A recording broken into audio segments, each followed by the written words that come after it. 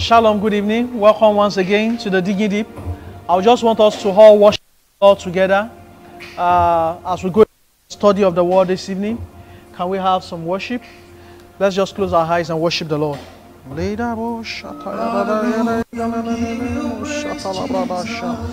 Father will bless you. Father will bless you.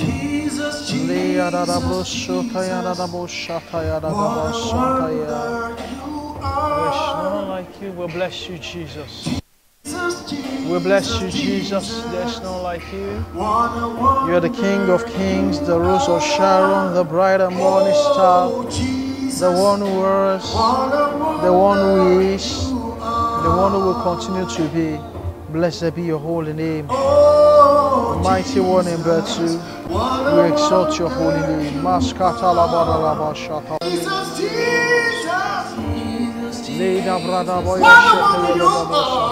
What a wonder you are, Jesus. What a wonder you are, oh Jesus. What a wonder.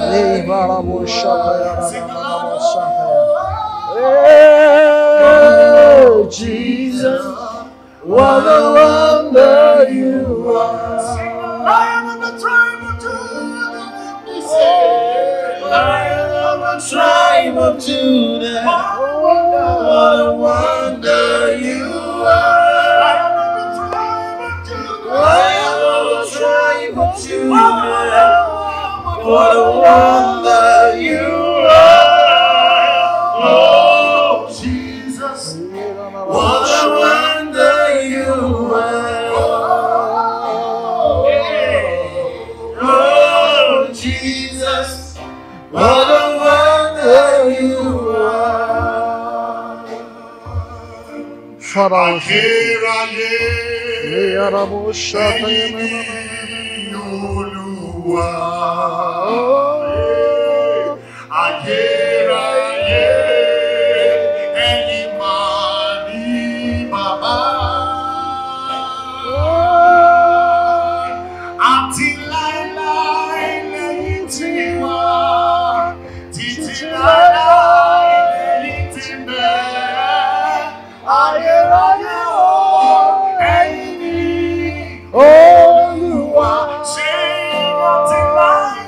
just worship the Lord.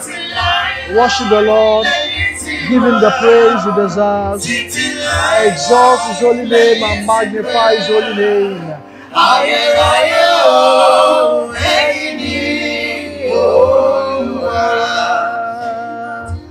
Father, we thank you. We bless your holy name. We give you the praise because you are God and you are God alone. Thank you for the privilege. Thank you for the opportunity. We exalt your holy name. Father, we ask that as we go into your word tonight, we ask that your spirit will teach us like never before, that you open our eyes to behold wondrous things out of thy law. And we ask that we will be doers of your word in the name of Jesus. Thank you, most precious Father. For in Jesus' mighty name we're prayed. Hallelujah. Once again, I welcome you to another session of Digging Deep. And we are glad on the God that he has preserved all of our lives till this very moment. It's indeed a privilege and we are not taking this for granted. Particularly the fact that he is making us to see the second to the very last Digging Deep in this month. And I trust that Almighty God that has brought us thus far will take us to the end in the name of Jesus. Shout hallelujah. Now, we're looking at a topic which is a continuation of the series of topics we have been looking at. Because when we started our Father in the Lord in our parish here, Pastor Joshua Olaleye has taken us through the first part to the third part of the topic, I know who I am. And so we're taking the fourth part today, and we are still looking at part 4 of the topic that says, I know who I am. It's a statement of confirmation. It's a statement showing confidence in knowledge. That is confidence in what we already know. I know who I am. And also beyond the statement showing confidence is a personalized statement. Not I know who he is, not I know who she is I know who I am. Can you boldly tell yourself, I know who? And by God's grace today, we want to study further on that, how it determines how far we will go. And then in the second part, we looked at how we are branches and we have the Holy Spirit of God in us. And then in the third part, which we looked at last week, where we took our text from the book of Exodus chapter 3, verse 11 to verse 14, we looked at the outlines that says, my Father, the I am that I am. So we basically studied more on who God is as the I am that I am and how he is the controller of the universe. But today we are also going to be going further in that light to know who God is, because of all the statements or all the questions that will help us to fulfill destiny in life, of all the statements that will help us to actualize and fully utilize our potentials, which are what we call discovery questions. One of the most important discovery questions we must always ask is the question of who we are. So we have started discovering ourselves by knowing who we are. And as we discover who we are, we will understand that the more you discover who you are, the more you will know the benefits that accrue to your person. The more you will know the benefits that are allocated to the person of who you are. When a child sees himself as a servant, then he will not be able to get the maximum benefit of a child because he sees himself as a servant. So he will get the benefits of a servant. The question of who I am is worth considering and is one of the greatest series of discovery questions that any man or woman must ask to be able to fulfill potentials here on earth. And other questions that are in similar light could be, where did I come from? Where am I heading to? What am I here to do? And these are the questions that will actually make one live a fulfilled life. But we are looking at the question who we are. Once we are able to decipher who we are, then we can be sure that we are on our way to the fulfillment of our destiny. And failure for us to know who we are will keep us below the level we should live. By God's grace, we are going to be looking further into that topic today, and we pray that the Almighty God himself will teach us in the name of Jesus. So we're going to look at two lesson outlines basically, but we're going to take a text from the book of Isaiah chapter 43 verse 2. Isaiah chapter 43 verse 2. If you are with your Bibles, you can please turn with me to the book of Isaiah chapter 43 verse 2. It says, when thou passest through the waters, I will be with thee, and through the rivers, they shall not overflow thee. When thou walkest through the fire, thou shalt not be burned, neither shall the flame kindle upon thee. And we're looking at the two outlines. The first that says, my dad is the ever-present God. We understood that the reason why we could call God our own dad is because we are his children. We have given our lives to him. We are under God. And so we can call him our dad. But beyond that, we are now saying, my dad is the ever-present God. Can you tell yourself and announce it publicly wherever you are? My dad is the ever-present God. And the second outline is also similar, that says, my dad is always with me. My dad is always with me. Praise the Lord. Now, there is no place where our daddy cannot get to. There is no place where our daddy cannot be at. There is no place where our daddy cannot see. And that is what we're talking about, our Father who is ever present, God. Now, one of the attributes which is peculiar to God, which is what we call one of the divine attributes. And in this case, an attribute that cannot even be shared with man, because no man can be ever present everywhere at the same time. It is just a direct God. It's a divine attribute. One of those attributes is what we call omnipresence. Omnipresence. That is, ability to be every place, at every time, at the same time. Every place, everywhere, at the same time. So here we understand that our God is the ever-present God. Now, why will God want to be ever-present? It is because we as his children fall into different situations at different times, and we need his presence. And therefore, he's always present with us. We understand that there are certain benefits that already come your way by virtue of who is present with you. Let me say, for instance, I walk now, and as I'm going, I'm walking alone. It's different from when you see me walking and I have military men surrounding me. The persons who might want to approach me will have a rethink when they see the kind of person that surrounds me. Not because the military person will take an action, not because the bodyguard will take effect, but because the presence of whoever is with you confers certain kinds of benefits upon you. So, for us to know that our dad is the ever-present dad, that tells us that to an extent we already have coverage. Praise God. Now, one of the divine attributes of God, like we said, is the ability for him to be present everywhere, in every place, at the same time. And so that means that in different situations that we fall into, he can always be present. When we look at the book of Psalms chapter 46, verse 1, the scripture says, "The Lord is my refuge and strength, a very present help in times of trouble." So that means that one of the times he can always be present with us is times of trouble. So if we are falling into any trouble, and these troubles could be physical, could be financial trouble. I mean, take for instance the situation going around now. Some are afraid of the virus getting into their body. Some are afraid they could lose their job. Psychological, spiritual, whichever the trouble is, God is saying, I am ever present there with you. If you look at the book of Job, chapter 5, verse 19 also, we understand that God has promised that in times of trouble, He's always there for us. And we know that song that says, in times of trouble, you are here for me. Not only in times of trouble, beyond the time of trouble, God is there for us. Another situation where we know He is present with us, ever present, is what we saw in that book of Isaiah chapter 43, verse 2. And Isaiah 43, verse 2, we understand that when we pass through water, He's always there with us, and the waters will not overflow us. And when we pass through the fire, when you look critically at this scripture, it's not only talking about physical water. It's not only talking about physical fire, because right from the times of the scripture, in terms of physical fire, physical water, we saw God abiding by His people.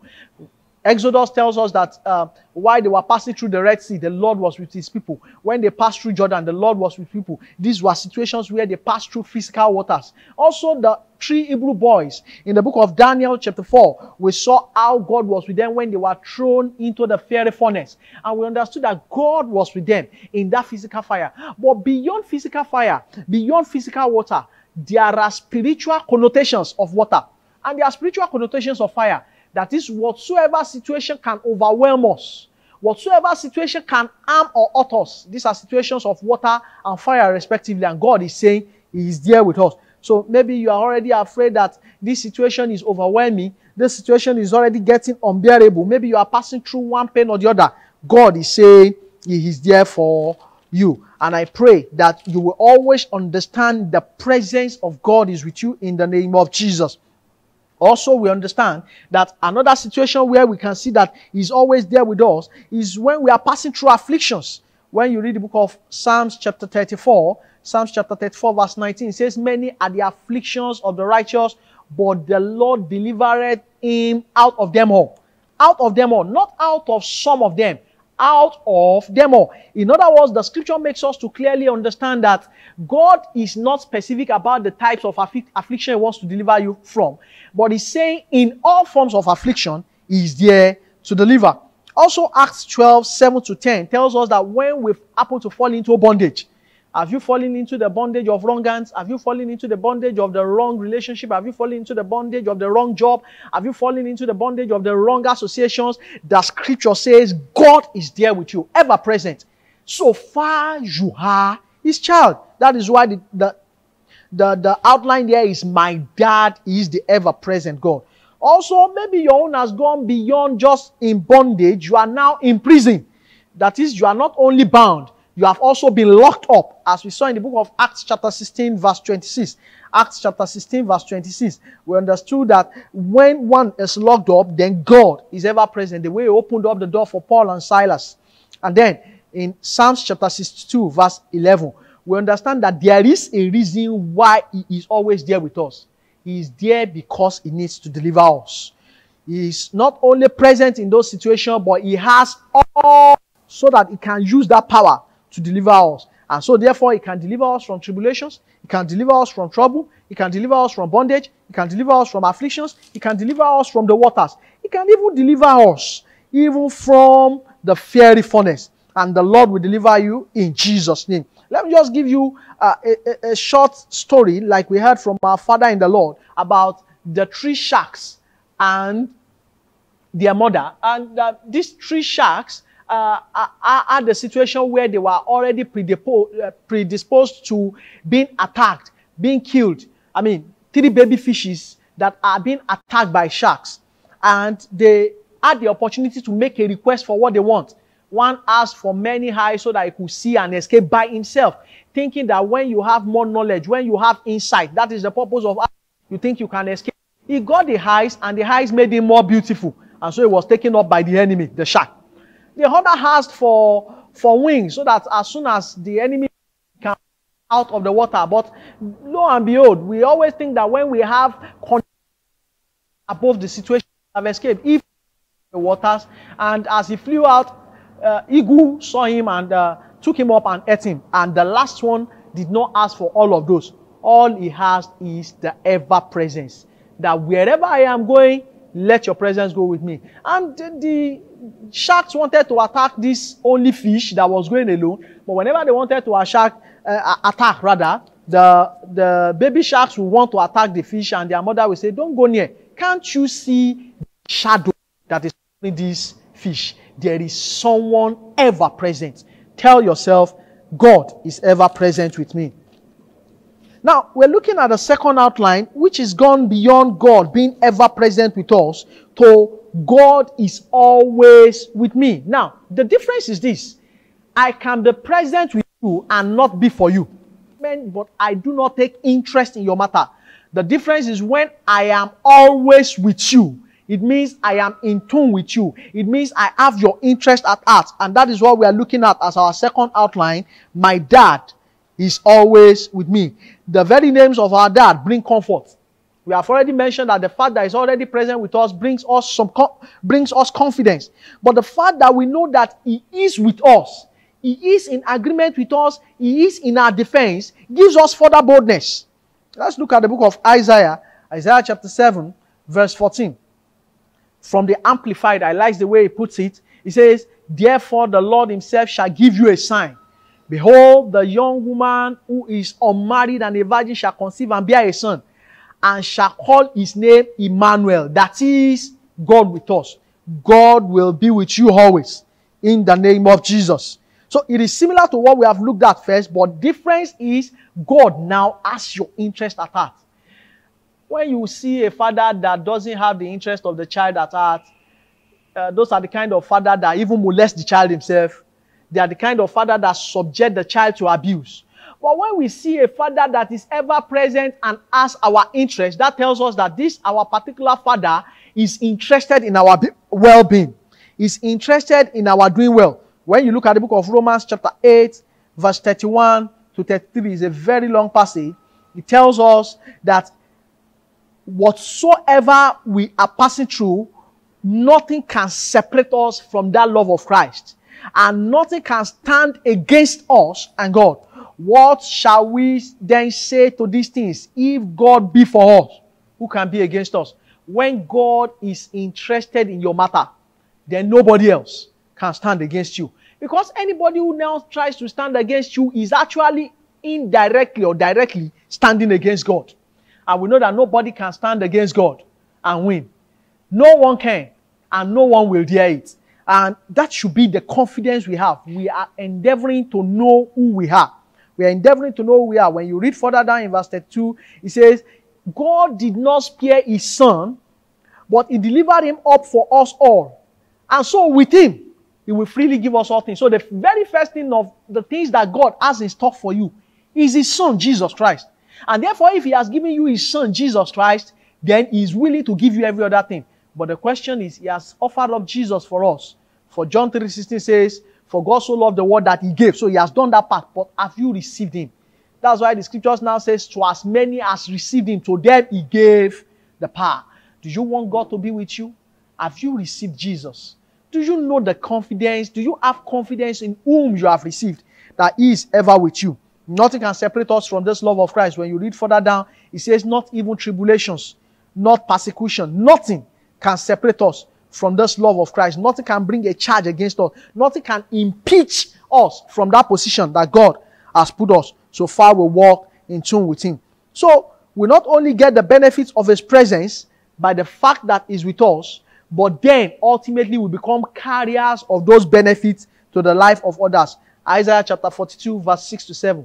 Isaiah chapter 42 verse 6 to 7 says, I, the Lord, have called thee in righteousness, and will hold thine hand, and will keep thee, and give thee for a covenant of the people, for a light of the Gentiles, to open the blind eyes, to bring out the prisoners from the prison, and them that sit in darkness out of the prison house. So at this moment, I want to tell you that you are set there as a light.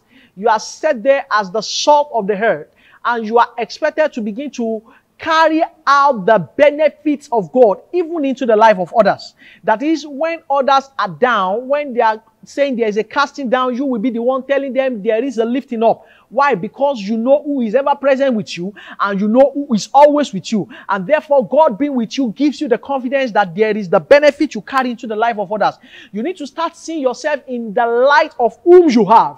That wherever I show up, people are protected for my sake. Why? Because of who I carry. Whenever I show up, those who are in bondage are delivered. Why? Because of who I carry. There must be a full realization of who you are. And that is the focus of our message tonight. Let there be in your life a full realization of who you are. And I pray that as you open forth your heart, as your faith begins to glue and to adhere to who you are in Christ, benefit will be seen in your life, will be seen in the life of all your loved ones in the name of Jesus. So as I bring this teaching to a close, I want to remind you once again that the above benefits we have mentioned is only for those who are in tune with Christ. So are you born again? Have you accepted Him as your Lord and personal Savior? Are you living a life that God is proud of?